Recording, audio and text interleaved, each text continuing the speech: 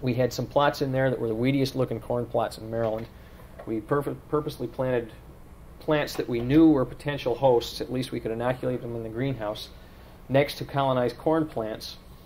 And not only did we not find natural dispersal to those plants, but we hooked up a cultivator and just dragged it through the colonized corn right into the weeds, and didn't find anything. The recombinant did not end up in these weeds at all, even though particularly like velvet leaf is a very good host for CXC. Colonizes it very, very well. We did similar experiments where we dragged a cultivator through colonized corn into some other non-colonized corn farther down the row. And in these cases, at least with the wild-type organism, we found a very, very low level of transmission. With the recombinant, we didn't find anything at all. Whether that means the BT gene is holding it back or slowing it down, I'm not sure. About the only way we could really get transmission at a high frequency was to do ridiculous things like chop through with electric trimmers, colonize corn, keep the trimmer blades nice and wet so that they don't dry out, and then take that thing and chop through some weeds. And lo and behold, in a situation like this, you get a low level of colonization. Last summer we found that probably the way CXC is transmitted in Bermuda grass most commonly is by lawnmowers, because it's a very good way to transmit it. You go mow your lawn with your colonized Bermuda grass lawn, and that seems to perpetuate it very well in that patch of Bermuda grass. So anyway, we don't see this dispersal from inoculated hosts at a level that we're worried about. The last characteristic here that I'm going to talk about is you don't want to see transmission of recombinant genes to other microorganisms. CXC, like I said, doesn't have any plasmids, doesn't have any detectable phage or any of these viral transduction mechanisms or anything that other bacteria use to exchange genes. This BT gene is inserted directly into the chromosome of CXC, and it seems to be extremely stable there as far as the insertion itself. The gene just doesn't jump around. In fact, the CXC BT recombinants can't pass the gene back and forth between their conspecifics. They just don't seem to have any mechanism of doing that. And kind of our ace in the hole here, if anything like that was going to happen, is that the genes themselves, the CXC BT strains, have this load. We're getting results in now, and I don't have a data slide for this because this is actually pretty new stuff that we've been working on. The recombinant itself reverts back to the wild type after a certain amount of time. Introduced genes seem to be a load, and they don't confer any advantage to the organism itself. And the genes are lost at a low rate. That rate is something like 0.6%, 10 to the minus fifth per cell per generation. So the reversion rate itself is very low, but what happens is the revertants, once they kick out that BT gene, are more fit than the intact recombinants, and so they outcompete them. We've tested this by injecting mixtures of recombinant and wild type into plants and coming back and sampling at various times and finding that you get a rapid shift to wild type. In other words, the recombinant is outcompeted. With pure cultures of recombinant injected into those plants, the shift is less rapid. The ramifications of this are that it's not rapid enough to affect product performance. Short-term efficacy doesn't change. After the season, at the end of the season in corn, we see about a 1 to 2% reversion rate. In other words, 1% of the colonies isolated from those corn plants are still are reverted to wild type. The rest are still carrying the BT gene. But loss is an advantage from a long-term environmental standpoint. If this thing, one concern among the environmental groups is that this BT gene could get out and colonize weeds and either affect the food source of an endangered lepidopteran or affect biological control of weeds by Lepidoptera. I'm not going to get into an argument over that last one. I think there are a lot of arguable points there. But at any rate, the loss over the long term is an advantage because that gene, the BT gene, isn't going to persist indefinitely in the environment. So we think we've got kind of an environmental suicide mechanism there, whereas this thing will not hang around and and be active. Well, at this stage, like I say, we don't have something ready to sell to a seed company or to a farmer. We're still in the prototype phase. So our recombinant containing corn plants look just like a regular corn plant after it's been loaded up with corn bores. This summer, we're working, like I said, with seed companies in the Corn Belt. DeKalb Pfizer Genetics is our cooperator at 2 sites in Hastings, Nebraska, and Illiopolis, Illinois. NC Plus Hybrids, that's the major company we're working with. We're also working with 2 regional companies, NC Plus Hybrids out of Hastings, Nebraska, Hogemeyer Hybrids in Hooper, and then also a sweet corn company, Rogers Brothers, up in Stanton, Minnesota.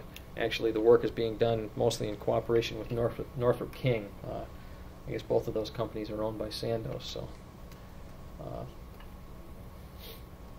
those are our cooperators. These tests will be planted next week, and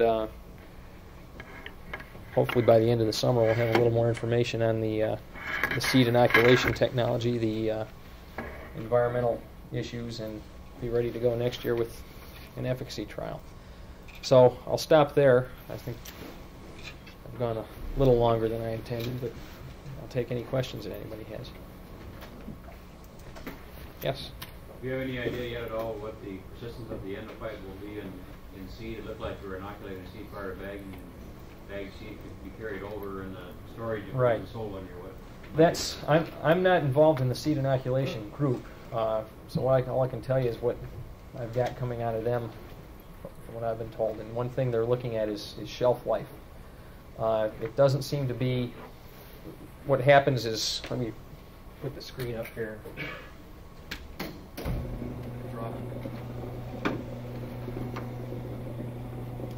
They've got studies now that have been going on for, I think, 13 months or so. If you just look at time down here, and 13 months is the last I heard of this. They get colonization, if they inoculate the seed and then test the seedlings for colonization, they can get up to something like between 90 to 100% colonization, depending on variety. There's some varietal differences in successive colonization. Okay, this scale is frequency of colonization. In other words, inoculate 100 seeds, grow them up, how many of those 100 plants have detectable levels of endophyte in them? And another scale we can look at over here is the amount of inoculum, CFUs per seed, viable inoculum. And the CFUs per seed, tends to drop down, and it drops down up here. They've got something like, they're getting in something like 10 to the 9th, 10 to the 10th or so. And after 13 months, it drops down to 10 to the 6th or 10 to the 7th. It's about a 1,000-fold drop in recoverable CFUs per seed. But you only get maybe down to 60% or so, about a 40% drop in frequency of colonization. What's happening here is it doesn't require all those cells to inoculate that seed. Theoretically, it only takes one cell. So although the shelf life of the bacterium drops, the viability, the number of viable cells drops by a factor of 100 or 1,000, that doesn't really reflect the colonization efficiency of that inoculum. So, one of the things that they're very concerned about in our seed inoculation group is not having to have a system where that seed's got to be planted immediately. And they seem to be successful to date. I didn't hear if you said or not, are you using, when you insert your BT gene, are you using the promoter from the BT then, or are you using the CXC's promoter and RDS? We've been trying both. We've got several groups in our molecular genetics department that are kind of quasi competition. Some are looking at BT promoters, some are looking at CXC, carving up the CXC genome and just looking for anything there. And we've got like phage libraries, and there's just buckets and buckets of these potential promoters. In a lot of respects, it's kind of like a slot machine. You're just looking for the right combination. Again, I'm not a molecular geneticist, so I can't really comment on a lot of the details involved there, but it's a matter of getting the flow through with volume up high enough that we can screen as many promoters as possible in a short amount of time. And they've taken the approach of looking at CXC promoters, looking for proteins that are highly expressed in CXC, and then trying to identify those promoters. They kind of call that the rifle approach. We've also been taking the shotgun approach, which is just basically cut up the genome into as many different pieces as you can and just see what happens. Just, literally a roulette wheel, I guess. John? When you get your endophyte to colonize the corn plant, is that uniform, or is it? It's not. At least all of the data we have to date is based on stem stabbing, the stem inoculation, and what we see there is levels of, as high as 10 to the 10th CFUs per gram of tissue in some areas like the basal stem, but a more reliable average would be about 10 to the 8th, 10 to the 9th. Again, there's some varietal effect on that. Some varieties are more highly colonized than others. As you move up the stalk, and the xylem up near the tassels is colonized at 1 or 2 logs lower than that. The leaves tend to be around 10 to the 6th, 10 to the 7th. The husks are chock full of it, probably because it's just got a lot of xylem. And the seeds and the silks don't have anything. The roots are about slightly lower than the basal stem. But again, that is all based on inoculating it by stabbing it into the stem. We are right now just trying to find out how the seed inoculation affects that, because right away what happens is you're giving the thing a head start. The plant is colonized as soon as it germinates. So we know that you get detectable levels in the plant. Right now, if you stab it into the stem, it takes about 3 weeks before you get colonization of all the tissues that are going to be colonized, and it reaches plateau populations. With seed inoculation, as soon as the thing germinates, we usually give it about 2 weeks to come up, and then you can assay it right away, and you've got high populations. So yeah, when I started, I kind of naively went to the endophyte studies group in the company and said, what I'd like to do is come up with a nice little map of the corn plant that shows frequency of encounter. Here's where corn borer is likely to be, and here's what the endophyte populations are in those plants. And they screamed at me because they were nowhere near that level of precision in identifying micro areas on the plant. They can talk about leaves versus stem, basal stem versus top of the stem, roots versus stem, things like that. Part of the problem is it's just such a tough organism to grow. It's kind of got a narrow niche in the xylem of its host plant, and it's it takes a while to grow it up on plates. We have contamination problems we have to be careful because it's outcompeted by almost anything else that will get on that plate. So they haven't really been able to do the kind of tightly divided areas on the plant that I'd kind of hoped they had. Dr. Showers? Now let's assume you get it into the seed, and you're going to move this forward now to germination. As I recall, you said that in a standing plant that it was effective, or at least present, 7 weeks after harvest. Is that right? The way you're doing it now? Those were plants that the stalks were just left in the field, standing stalks in the field. Okay, well let's move this forward to germination. Now, at the time that the second generation borer is going to hit during silking and tasseling, is your persistence going to be great enough to affect that animal? Oh yeah, the population levels of the endophyte stay at peak levels, with some fluctuation. I mean, as long as the plant's green, it doesn't really start declining until the plant itself dies. When the plant starts drying down is when it really starts to decline. But as long as you've got green plant material, you can recover viable populations of the endophyte. And then the point of those studies were that for 7 weeks, up to 7 weeks after that plant is dried down and you've just got the stalk standing in the field, that you can still recover detectable levels of the endophyte. Now the detection limits are such that I think for that technique they're around 10 to the 4th or so CFUs per gram of tissue. So we can't, after 7 weeks we can't detect it. We can't say for sure that it absolutely isn't there. It's just below our detection limits.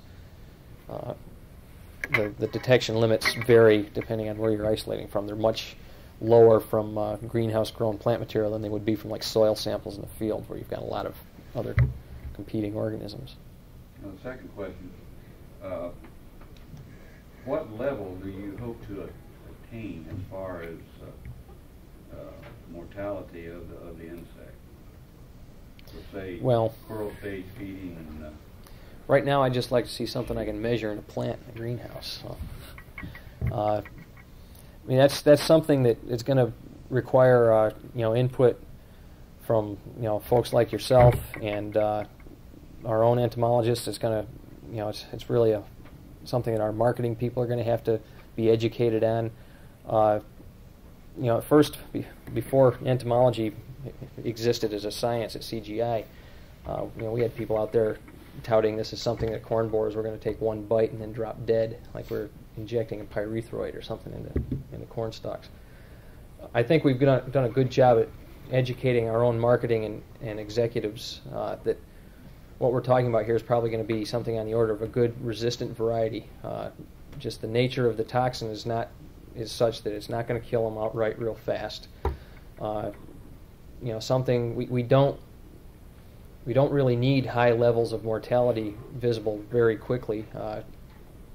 Reducing damage through growth reduction or cessation of feeding will give us a large part of what we're looking for.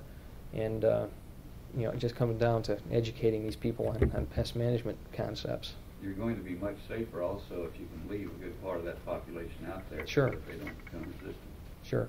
I'll be talking a little bit tomorrow on potential for resistance development to this sort of thing. I didn't get into it tonight, but there are some things about this system that make it fit very nicely into some potential resistance management strategies. A lot of ways for leaving refugia for non-selected individuals out there through things like less than 100% colonization, inoculation efficiency, or the fact that the colonization is tissue specific.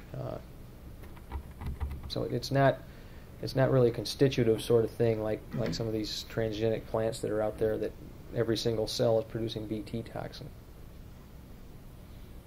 You should have been in Las Vegas last week. Well, there's a lot of discussion along those lines that few people could address. Yeah, well, you won't get any argument from me there. Yes? You indicated that there were other individuals in the species that were pathogenic, and that this one did cause some stunting, CXC did, but only under low light conditions or whatever, or reduced light, and you thought that or concluded that was probably because it was too slow growing to be pathogenic under reasonably good light conditions. Yeah, that's a non-plant pathology explanation of what's going on. But it seems to me that you also earlier you expressed that one of the shortcomings of this CXC was that it had a long doubling time. Mm-hmm. As a marketing or an optimization process in producing the CXC, you would like to reduce the doubling time so that you can get faster or larger production rates and things like that. Is there a danger then of producing a strain that would be a pathogen? Well, I think so, and we're definitely not taking the approach of fiddling around with CXC biology to increase its doubling time, because although it is slow growing, like I say, with a seed inoculated plant, we get the detectable levels of endophyte very quickly, and it's just a matter of will it attain the plateau levels before, and the root question is, will it attain those levels before the plant's going to be susceptible to corn borer damage? And the answer seems to be yes. It's really those initial few weeks that it requires for colonization, we would just as soon not mess around with the colonization levels. We're already talking. I mean, anything. The highest I've ever seen in a plant is about 2 times 10 to the 10th CFUs per gram of tissue, and that you start getting up there, and the plant pathologists start getting a little nervous. Anything higher than that, and it's going to start gumming up xylem elements and behaving like something like Stewart's wilt or ratoon stunt sugarcane. So.